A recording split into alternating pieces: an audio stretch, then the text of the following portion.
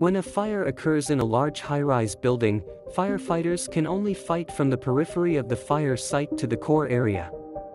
The large-span high-spray fire truck can directly avoid obstacles to reach the core area of the fire scene. Its working range is 1.6 to 1.9 times that of ordinary high-spray fire trucks, and the upper arm span is 62 meters.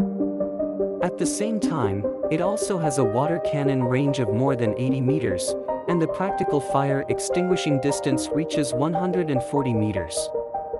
In addition, remote control of firefighting is also possible, and only one operator can complete all firefighting operations.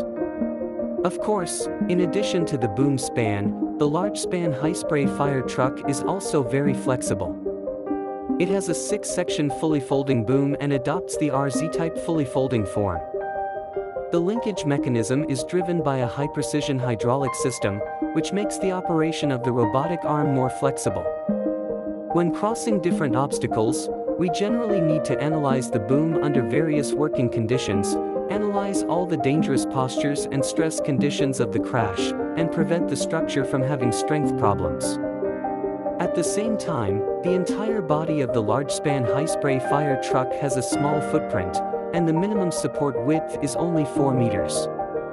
Of course, in order to ensure the safety of the body, we monitor the support status of the outriggers at any time, and at the same time adopt a double anti-overturning control strategy. Each arm is always unfolded within the allowable angle range. At present, the fire situation is becoming more and more diverse and complicated.